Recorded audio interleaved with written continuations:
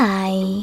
In front of me is Samsung Galaxy Tab A9 and today I would like to show you how you can clean storage of this Samsung. You need to begin by going into Play Store and downloading free app Code Files by Google Developer. When your app is ready, open it. Now you need to set it up by hitting Continue in the pop-up, selecting Allow,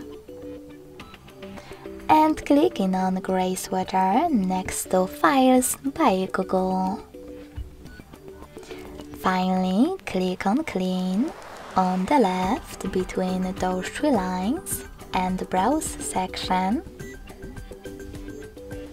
and then select Clean next to Junk Files. Lastly, confirm your choice by hitting Clear in the pop-up. So when I do that, as you can see, storage of my Samsung was successfully cleaned. Thanks so much for watching. If you enjoyed this video, leave a like, comment and subscribe. Bye!